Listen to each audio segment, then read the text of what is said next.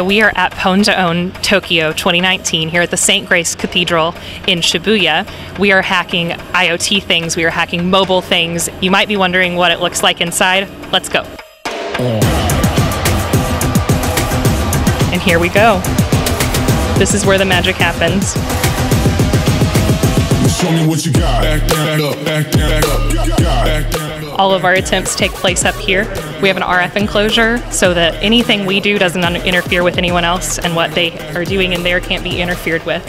We are about to see an attempt against a TV, which is a first this year at Pwn2Own Tokyo. They are setting up now. Let's see what's going to happen. Show me what you got. Our day began with the fluoroacetate duo of Amat Kama and Richard Zhu targeting the Sony X800G television.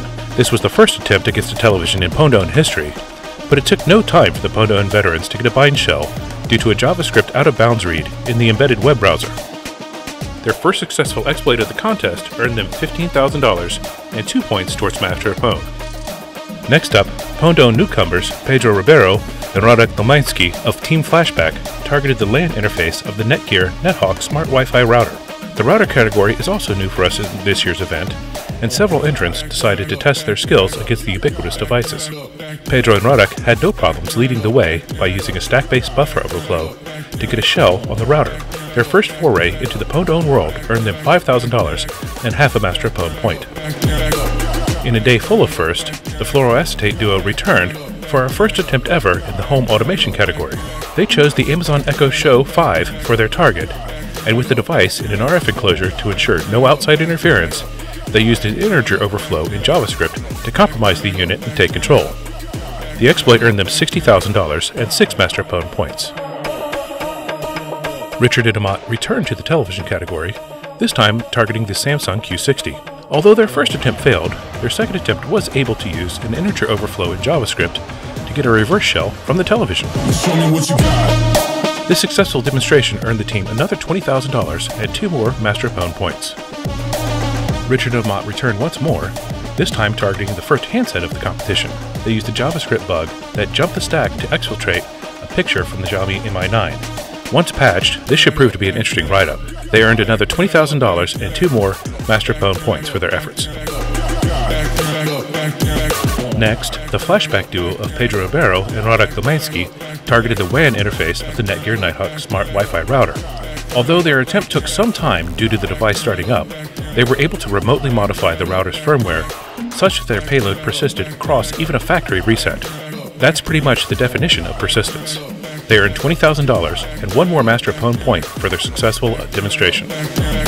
In their final attempt of the day, Pedro and Radek targeted the LAN interface of the TP-Link AC1750 Smart Wi-Fi router. They used a total of 3 different bugs, starting with the command injection vulnerability, to get their code executed on the target. They earned themselves another $5,000 and half a Master of Pwn point.